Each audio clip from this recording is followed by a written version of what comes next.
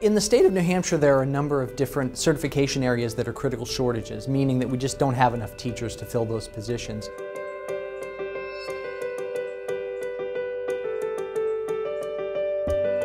Most of the programs in the state of New Hampshire are traditional programs that have a full-time student teaching component. I think, in a lot of instances we have individuals who want to become certified educators.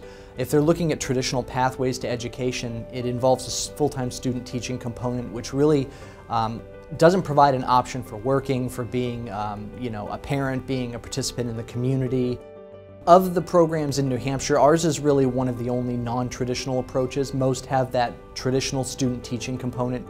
With our field experiences, we're able to observe candidates 100% online if necessary. It's difficult sometimes to be able to observe candidates in the field face-to-face, so we're able to utilize technology in a way that really makes that seamless and doesn't make that as much of a barrier for our candidates.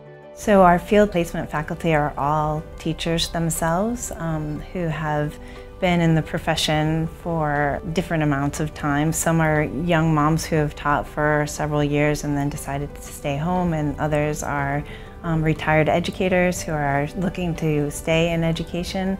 And they really are the face-to-face component of our program, whether it's through technology or live face-to-face in schools. They stay with our teacher candidates throughout the program, from when they enter into our introductory gateway course through when they complete their culminating experience. So they really are the one point of contact that a teacher candidate has throughout their program with us. I am so thrilled to be a part of this program.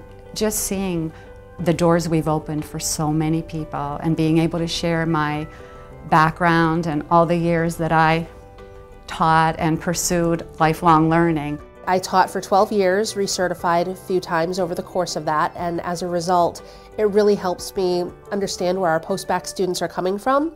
The online program is really wonderful because it allows them the flexibility to do their work when they have the time.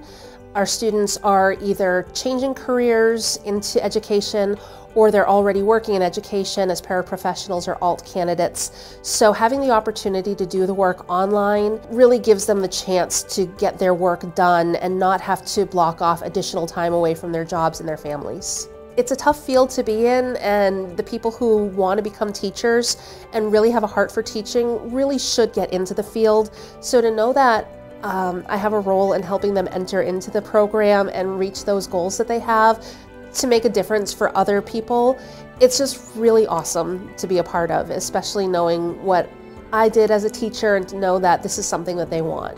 It's pretty exciting.